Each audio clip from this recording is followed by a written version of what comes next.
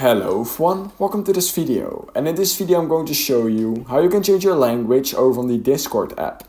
So in order to do this, simply head over to the Discord app, and if you basically want to change the entire UI language, then what you need to do is simply head over to the bottom right corner of your screen, then to the top right corner of your screen at that settings icon, scroll a little bit down till you find language right here.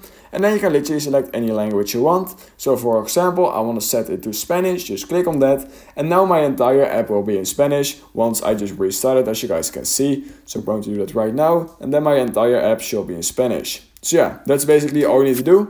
If you learned something from this video, then please consider liking this video and subscribing to my channel. And I hope I will see you in my next YouTube tutorial video.